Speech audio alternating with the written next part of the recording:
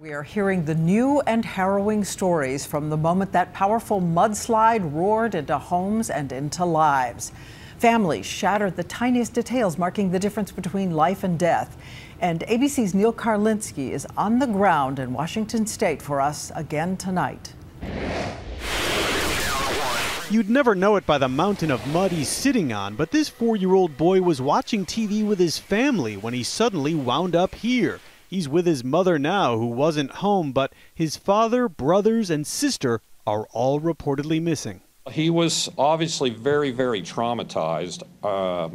He was hypothermic. He was shivering badly. John Regelbrug, a veteran Navy commander and husband, is missing too. His family is out here looking and won't give up. They found his uniforms and his officer's sword, and then he broke up and he couldn't talk no more.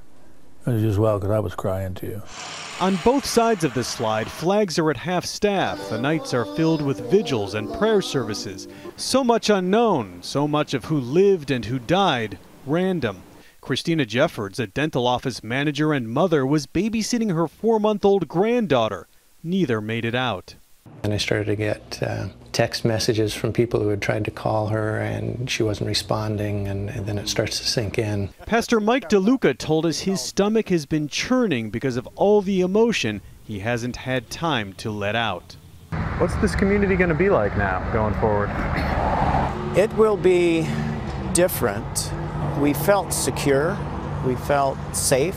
Now that safety, that security, that feeling of comfort has been shaken. Just gut-wrenching for people here, but most don't have time to mourn. The search goes on, Diane.